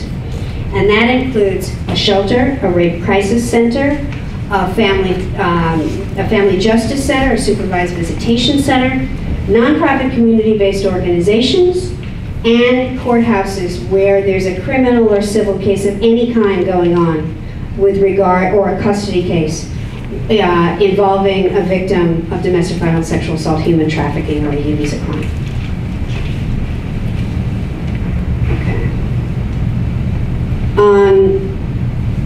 I am going to just give you a very brief overview of some additional public benefits victims can get in California, and then I'm going to turn to some of the family law issues that I'm going to be ending the presentation on.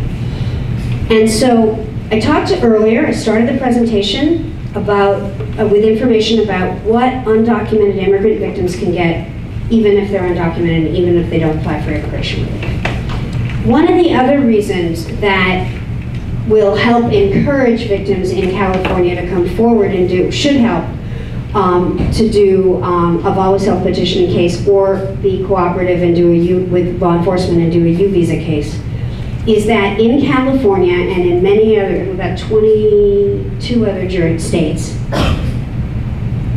coming forward and beginning the VAWA case and the U visa case and getting a certification from DHS that they believe you filed a valid case gives you access to public benefits, state and federally funded public benefits. And so there are what happens is the VAWA victims, the victims filing the VAWA self-petition, become what this slide calls qualified immigrants. And those qualified immigrants are entitled to public benefits, including post-secondary educational grants and loans, public and assisted housing, and other kinds of Head Start, childcare, those kinds of programs. And the U visa victims, but that there are, hold on a second, I've got all kinds of charts in here, but I'm going to this. U visa victims will not have access to those programs unless they're state funded. And so what happens is that U visa victims in the state of California are considered legally residing, and so they get access to public benefits in much the same way as VAWA victims do, VAWA self-petitioners, but but the state is paying for CalWORKs instead of TANF, so that the CalWORKs, they have access to both VAWA U and VAWA in California have access to TANF, Medicaid, SCHIP, which is State Child Health Insurance Program. Food stamps, I can't remember, I'm not sure whether I think they don't have access to food stamps in California as adults, but the children do. So if you have a U visa victim who's filing for relief and she has 2 children included in her application, or they have, where those children are lawfully present, they will get TANF, Medicaid, and SCHIP. SSI they won't get. If it's a VAWA self-petitioner, the case where the batterer is a U.S. citizen or lawful permanent resident, the children in those cases will get food stamps. So that's a difference between U visas and VAWA in California. So the food stamps will go to the children of the self-petitioners, but not the children of the U visa victims, because they're not qualified. If you need help on benefits laws, I have an attorney that does nothing but benefits and family and answers questions from people. So you can call my office and ask to speak with Soraya Fata, and our contact information is, I think, on the materials. Okay, I'm closing with what's happening in family court. Can you tell me, you heard one example about how immigration status comes up in family court proceedings. Any people have any other ideas of what might happen in family court? Or certain family court actions that could be a problem for immigrant victims? I heard fighting a restraining order by saying, well, she only married this guy for this, so she is only getting the restraining order because she wants to get a new visa. Right. So there's no point in giving it to her. Right, so that the attorney, basically the attorney for the husband or the partner, the abuser, is saying she shouldn't have a protection order because she's only doing it to get evidence so that she can get a U visa or a VAWA self-petition. Right, those kinds of things get raised. And in fact, under state law and under basically the law of all the states, whether or not you're a victim, whether or not you're undocumented, if you're a victim of a crime that occurred in that jurisdiction, you're entitled to protection order no matter what. But they do often argue that the court has no jurisdiction. Absolutely. We have materials on our website for any of you that are seeing it in these cases in terms of how to respond. So we see, okay, let me think. And then there are various different ways divorce can harm immigrant victims, and it could be all kinds of cases. So you might have a victim who's the spouse of somebody teaching at Cal State Long Beach or somebody working in the technology field, where their visa is tied to their husband's, their legal visa. He gets a divorce, her visa ends, she's out of here. Even though she may be a crime victim and could apply for a U visa. But in the meantime, first, she doesn't know it. And second of all, so the divorce can cut off various forms of immigration relief. So it's important, if a divorce is pending with somebody where there's an immigration case pending, that you consult with an immigration lawyer before you get the divorce, so that you don't cut her off from some kind of relief she's entitled to. But the big issues that we're seeing now, and I'm going to just turn as I conclude to this couple of cases that are one's ongoing right now. We just filed a brief with the Supreme Court of Missouri. What has happened, and this is one of the questions that we were talking about in the very beginning about backlash.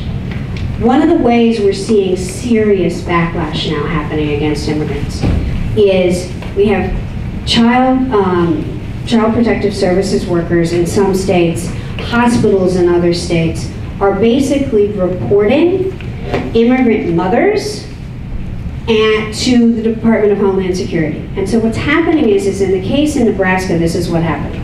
Undocumented, Quiche-speaking Guatemalan woman, so she doesn't speak Spanish, other than very broken Spanish, takes her 6-month-old daughter for a respiratory illness to the emergency room, to the hospital. The hospital gives her a Spanish language interpreter, which she hardly understands. She believes, they've told her, they gave her medicine, whatever, if the child doesn't get better, bring her back. That's what she believed she was supposed to do. Child got better, she didn't go back. The hospital reported her to Child Protective Services because the hospital says what they said is if you don't come back with your child, we'll report you. So she didn't come back. The child was reported to Child Protective Services. Child Protective Services in Nebraska went out with a police officer to her house to see what was going on. Knock on the door, she does what? She lies about who she is because she's afraid this is DHS picking her up. Because she lied about who she was, they figured out who she was, and the police arrested her. I guess for lying, I'm not sure what the crime was or what the issue was, but they arrested her and turned her fingerprints over and turned her into DHS. Her children, when she was arrested, the 3-month-old and the 3-year-old, Quiche-speaking kids, well, the 3-month-old didn't speak yet, 6-month-old didn't speak yet, but the 3-year-old did, were placed with a Spanish-speaking foster family. She went into detention. She tried to participate in the in the adult protective services cases, and she couldn't. DHS wouldn't bring her to the courthouse for the hearings. Ultimately, the DHS, the Department of Homeland Security. Ultimately, she was deported to Guatemala, and the social worker assigned to the case for the Department of Children and Families, I get the number, for CPS, Child Protective Services from Nebraska, called her in Guatemala, again in Spanish, trying to get her to cooperate with the reunification plan, which was very hard for her to do, obviously, from Guatemala. Long story short, the court terminated her parental rights and was in the process of adopting the children to the foster care. When MALDEF called us, and we helped get her a lawyer, pro bono law firm, and then we intervened as an amicus. We came into the case as an amicus, filing an amicus brief. And the good news is we got a ruling out of the Nebraska Supreme Court, a unanimous decision, that basically says, and we have the same issue on appeal, and we won the same issue at the Court of Appeals level in Missouri recently, that says the parent-child relationship is constitutionally protected. Immigration status, undocumented status, detention, and deportation have nothing to do with that parent, they do not result and should not result in a mother or a father losing custody of their children and termination of parental rights. And that applies to all families without regard to immigration status. And that in analyzing the best interest of the child in the termination of parental rights case, the Nebraska court said, these kids were born in the United States, they're going to be better growing up in foster care here than they are with their natural parent in Guatemala. And they did this comparison of cultures there. Nebraska Supreme Court said you can't do that because comparing cultures has nothing to do with parenting, and that you can't take the children away from an undocumented immigrant, even if they're detained and even if they're deported, unless you can show that that they are, abusing and neglecting the child. And part of that abuse and neglect decision can't be whether they speak English and what country they might be going to. So the good news is that we won the case. We then spent a year and a half getting the Department of Homeland Security to agree to bring Maria Luis back in. She was reunited with her family in Nebraska, given 1 year to stay in the United States where she's getting counseling and therapy and assistance, and then she's going to take her kids home to Guatemala. She wants to go back. She has to go back. She doesn't have legal status here. But the point is that one of the things that's happening in this backlash is that children of undocumented parents are getting placed with DHS or with Child Protective Services in various states, and it's happening in different ways. There was a case in Mississippi in which an undocumented woman gave birth, and the Mississippi hospital decided, somebody in the hospital said, she can't care for the children, she's neglecting this newborn baby because she doesn't have legal status, and they took the baby away. That baby's come back too. But we see this in a variety of different ways, and this is kind of, I think, the new frontier in family law on these issues. And so one of the reasons that I do these trainings is I want to reemphasize for folks, there's a lot of difference you can make here. We know that immigration status and getting immigration status makes a huge difference in the ability of women to be good parents, to move on with their lives, to create a life here for themselves and their children, to be better witnesses in the criminal prosecution of perpetrators, and all of that is helped by helping women identify that they're victims and they're eligible for status and moving on to get status. And then having that status helps both the criminal justice system and it helps her in family court, and it helps her kids in terms of her acting to get protection herself, also protects her kids. So I want to thank you, and what I would like to do for the last 7 minutes is open it up for remaining questions. I've answered everything you possibly can. Yes. Remember how you said that perhaps it would be better to, instead of doing the restraining order, to file a petition? But then I said about the red flags. Would it be best for to send her to get her criminal record to see if there's something there that we should be afraid of? It's always good when you're working with an immigrant victim, if there's a way to get her criminal record, you should do it as part of your advocacy, because knowing that information sooner rather than later is going to be helpful in the immigration case, in the family case, and all of that. So, and I assume there's a way in California for people to get their own records, right? We're saying yes. Yeah, it's not a bad idea. I think the real issue is you've got to develop, and I don't need to tell advocates this, you've got to develop a relationship with the client first. Because if the first thing you say is, what's your immigration status, they're not coming back. And if the second thing you say is, what's your criminal record? They're not coming. So you have to develop a relationship where she can feel safe answering those questions, and therefore you and her can pursue those avenues. But it's always a good idea to know. Yeah.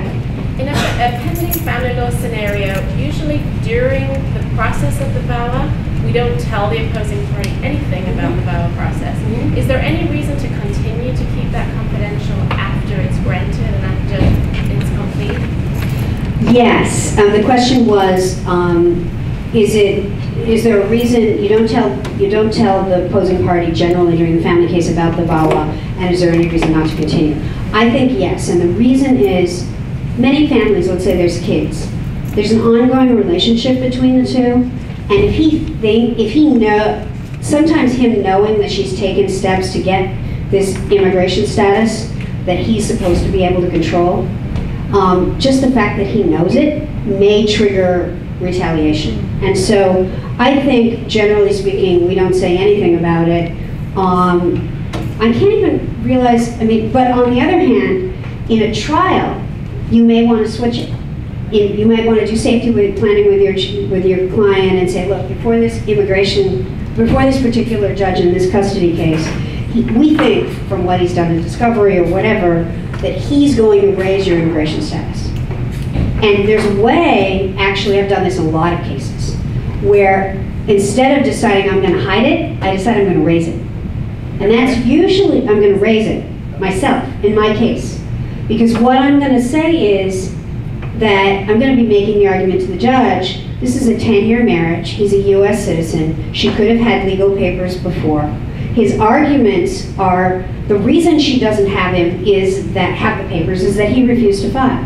So I'd put him on the stand in cross-examination and I'd say, isn't it true that you're a US citizen? Yes.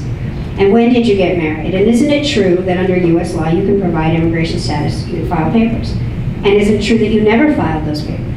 And you can really cross-examine him to basically show that his unwillingness to file papers is part of his power and control over the relationship related to the abuse.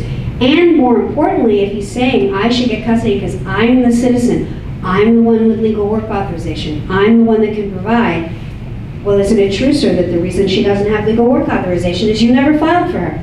And you created this problem, so therefore, since you're working, you pay child support and she has custody. Are Yes. there judges like that? Oh, yeah. No, I'm kidding. Yeah, there are judges. We get this, we do this all the time. Good. I have three questions. Easter out here too. I think people are doing it all over the country in various cases. I mean, you have to make a judgment about what that case is, how strong the violence evidence, for example, is. One of the things that you really present here is that the amount of stamina and persistence and perseverance that an immigrant woman victim has to go through to get to the other side is pretty amazing. Yeah.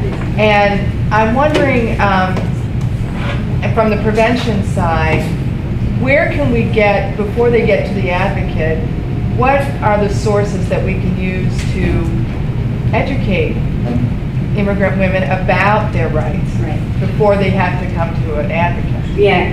One of the things we developed on our website, we have it now in English, Spanish, Hindi, Gujarati, Russian, and Arabic. French is on its way. Is a, we have it's called Are You Safe at Home? And it's a booklet that goes over their immigration rights. We actually have the Department of Homeland Security read it and verify the breastfeeding mother part of it. I mean, that's all in. There's family law, protection orders, public benefits access, and they can see what domestic violence is, what their rights are as an immigrant woman. And so we found that to be a good tool to get the word out to people. And my view would be that and any community outreach and education that you can do to any women in the immigrant community. Because it is as important to reach their mother, their sister, and their girlfriend as it is to reach them. And then the other thing we see, I know that it has started to happen, I heard about it, the police officers that I was training with in San Francisco were telling us, and advocates were telling me at the event at LAFLA as well, in LA, is that as you start doing this, and one woman gets her U visa and cooperates and is able to cooperate and he's convicted or prosecuted and convicted, that helps other women come forward. And I certainly know in my experience, my two biggest sources of referral over the 17 years I litigated these cases were women referring other women and the local police bringing women to my doorstep. Those two things. Because with U visa certification, if he's got a case of a victim, he's going to want to refer her so that she has an advocate, not just a certification, but he needs somebody to walk her through the rest of the case so that she can continue cooperating. So, great. Well, thank you very much.